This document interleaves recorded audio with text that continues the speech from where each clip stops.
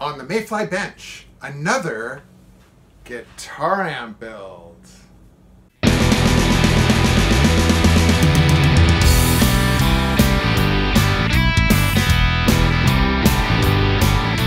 particular project was initiated by a player who wanted to get back into it.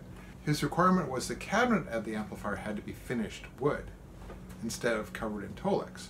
Now in this particular video, you guys aren't going to see me build the amplifier. I've got lots of videos showing exactly how I do all that. That's not interesting.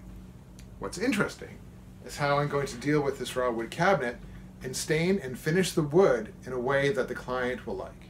We went through a whole bunch of ideas about what to use for finish. Like for example, this is a stain called Golden Pecan.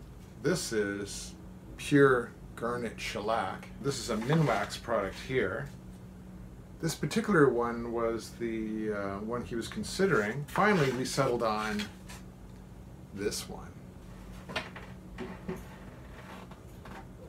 So this is what we're going for. Now the issue with the cabinet is that, well, you know, it has some defects. And I knew that was coming. I knew these little holes would be there. But that's what sandpaper is for. The first order of business is to figure out what to fill these little notches with.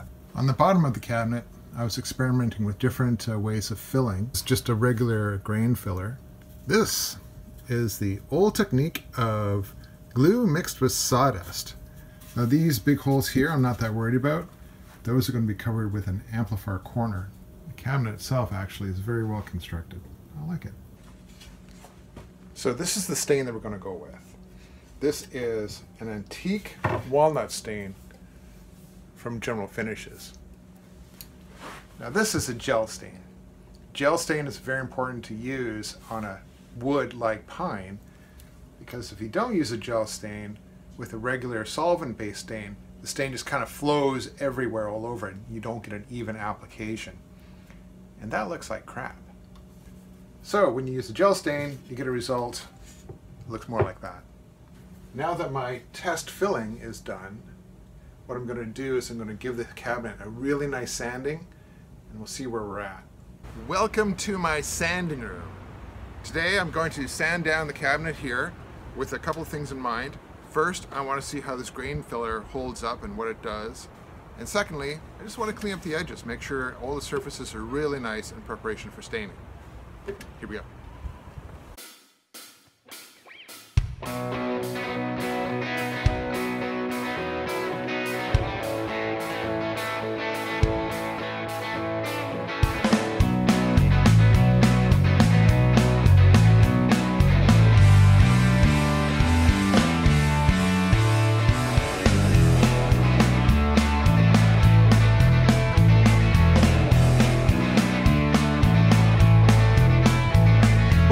In black, hit the sack.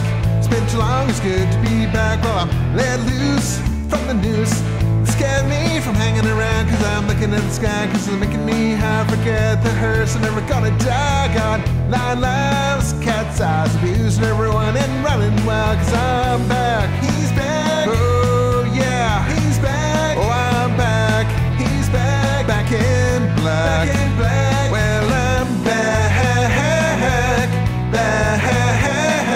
Back in black. Well, I'm back in black. All right.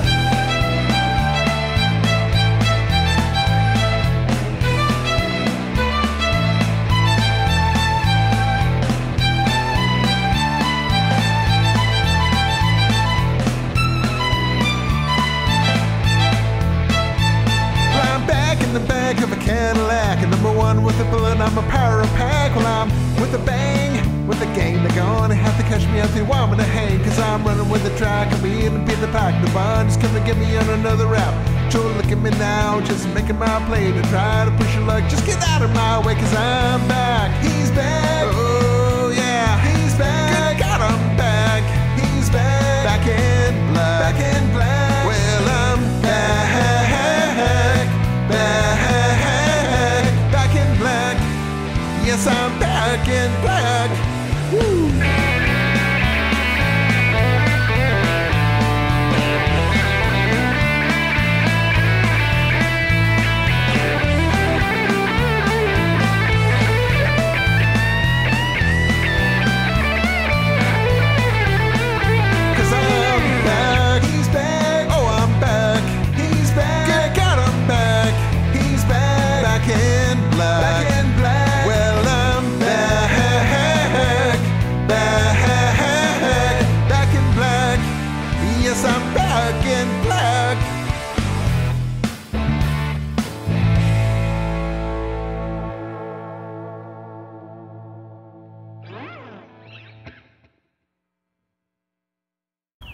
Well, that was the first pass. You can see I've still got some stuff. There's a fairly nasty ding there. Might have to just fill that along with some of this tear out here, along that knot, and some more tear out here, along this knot. But I'm pleased to report that, if I can turn it around without dropping it here,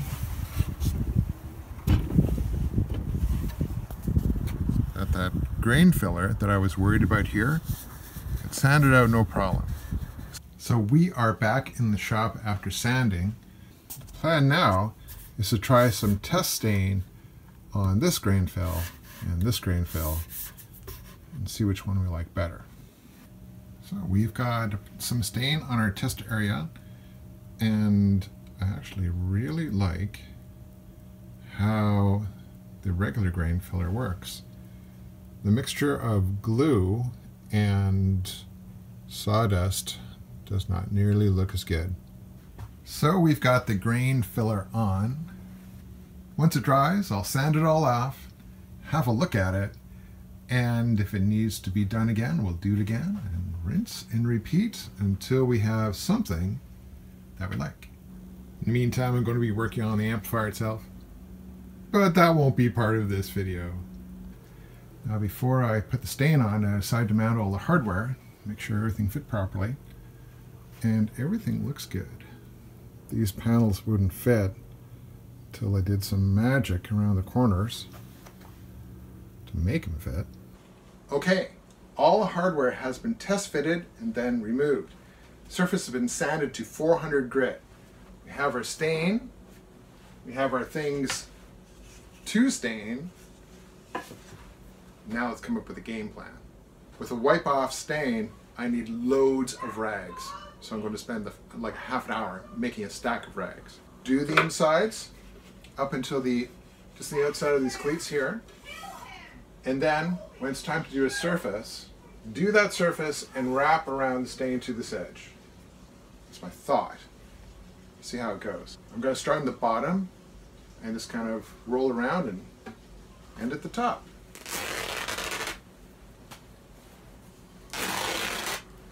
These were nice sheets at one time.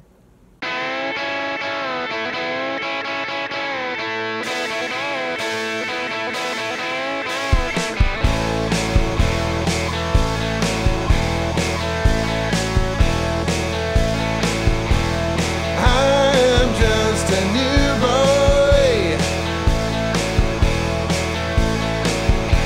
a stranger in this town.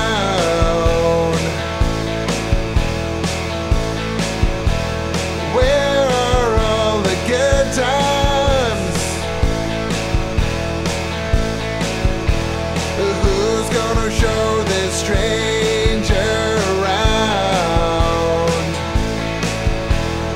Ooh, I need a dirty woman.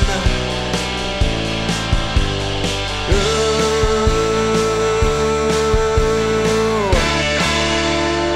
I need a dirty girl.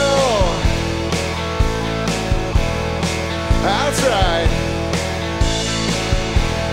Will some woman in this desert land make me feel like a real man? Well, take this honky-tonk, a refugee. Ooh, babe, set me free. Ooh, I need a dirty woman. Ooh,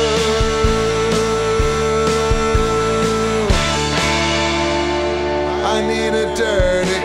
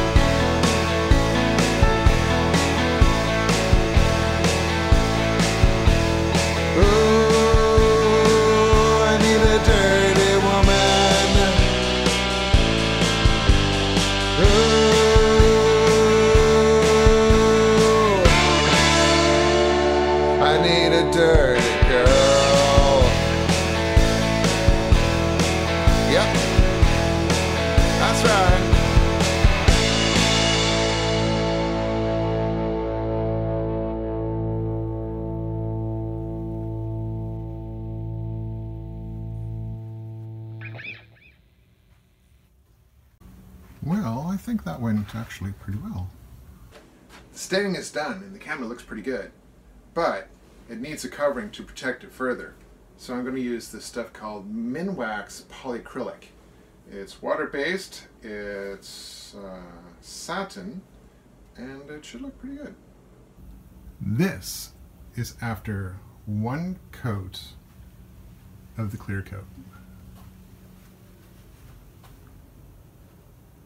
I always add shielding foil to the underside of the top of the cabinet where the chassis contacts it to shield off the entire box. And I think it's done. Well, there we go, assembled and awaiting final test. We'll do that after the kids are in bed. I am awaiting the front and back panels. A call to the supplier, and they're shipping me a pair straight away. But you know, it kind of looks good with the silver. So the amp is done. Kinda. It's still missing the control plate. Now, which one's the mid-range? So when the control plate arrives, we're going to install them front and back, and then send the amp off to its anxious customer. Until then, we're going to play it.